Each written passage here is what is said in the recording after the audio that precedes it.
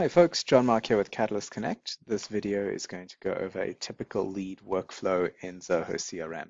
So let's go ahead and start with a new lead. I'm going to go ahead and just clone this existing lead that we have. And I'll go ahead and rename Tony to George. Now, when I click save, we have what's called a workflow rule that's going to trigger a series of actions within the system. So immediately what you can see here is on the left-hand side, we have a few associations being made. In a previous video, we spoke about the automation that would take the UTM parameter and add this lead to that existing marketing campaign for accurate tracking. We also had an immediate task scheduled to qualify and curate this lead. And here we can see that an email went out immediately to this lead, thanking them for contacting us. And we can see here that the status of this email was sent. Now, when this particular person were to open that email, the status would change to open. And if there was a link in that email, that link would be marked as clicked if they clicked on it. This way we can actually gauge what our interactions are with that specific lead. Now, there are a few different ways that we can set up all of this automation that takes place. And there was a lot that was going on in the background, including assigning this particular lead to the relevant owner. So let's start there. When a new lead comes into Zoho, we can use what are called lead assignment rules to route this lead to a specific user or group. We do that by going under automation, clicking on assignment rules. And here we can actually create assignment rules for multiple modules. We have a default one to assign our leads to our marketing director. So we have this rule here for all records. In this case, we want to assign them to the specific user. Now we can create much more refined conditions by matching certain product times or service lines to specific users, roles, or groups. And then we can round robin leads to users in that group, as well as checking if they are available and signed into the system before we give them that lead. So that at least gets that lead in the right ownership and to the appropriate person in the system. The next thing we want to do is schedule a series of follow-up activities. Now, ideally, that person would call the lead and book the appointment or qualify them immediately to hand over to sales. But more often than not, we're going to need to have some follow-up activities to qualify that lead. Now that is done under the workflow rules section in Zoho, and it can also be configured in Zoho Blueprint, which we'll address in another video. So I'm going to show you what our recommended workflow is within the workflow rules in Zoho CRM.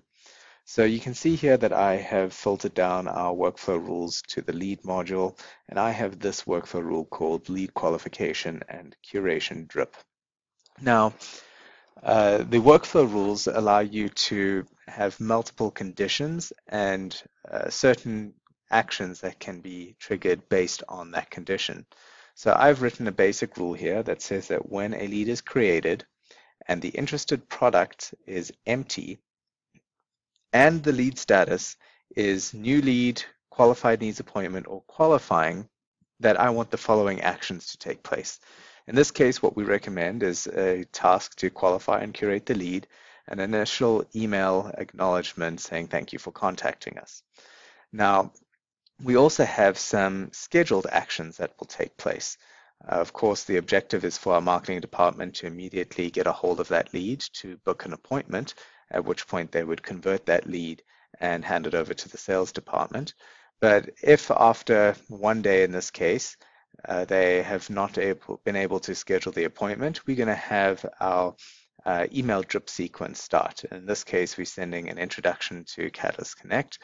The next day, we're going to do an intro to Zoho.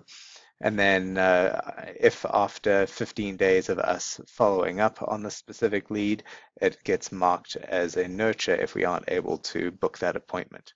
At that point in time, that's where Zoho Campaigns picks up and does a drip email sequence with everyone else that's in a nurture status, and they get a standard newsletter or whatever drip is relevant at that time. Now you can see that we actually have an additional condition here.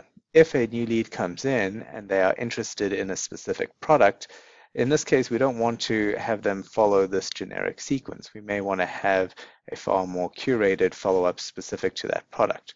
So the immediate email that goes out is a thanks for installing Catalyst Connect chat and next action items within that email. And this is how you can create more specific follow-ups by product or business division.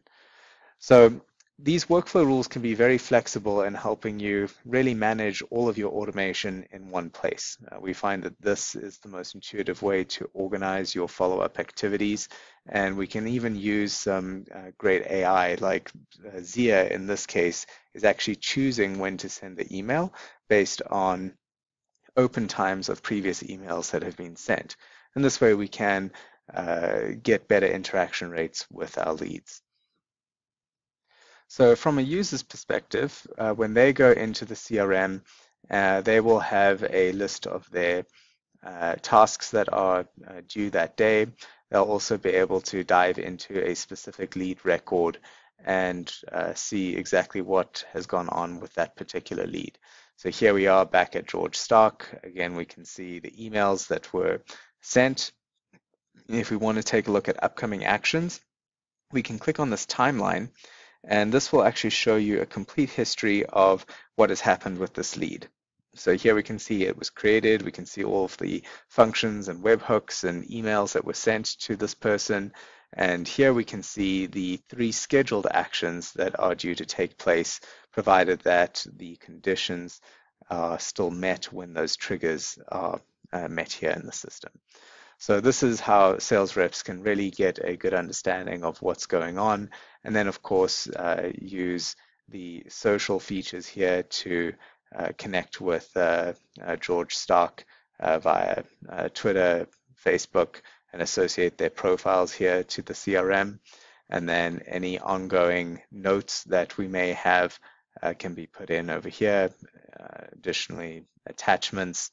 And of course, if we've invited them to events through Zoho meeting, they would show up over here. Any support tickets are related as well. Visitor history through Zoho Sales IQ, any surveys, etc. So Zoho, at the end of the day, gives you this complete 360-degree view of what's going on with this specific lead, and some fantastic tools to further help enrich this data that we're generating as well. One of my favorite features is the data enrichment tool that we recommend clients add. And in this case, what it does is takes a look at the email address or domain, finds the relevant company, and then offers that data enrichment. So you can append this data to the lead record to have your data sets as complete as possible. Thanks a lot, and we'll see you on the next video to discuss blueprints. Cheers.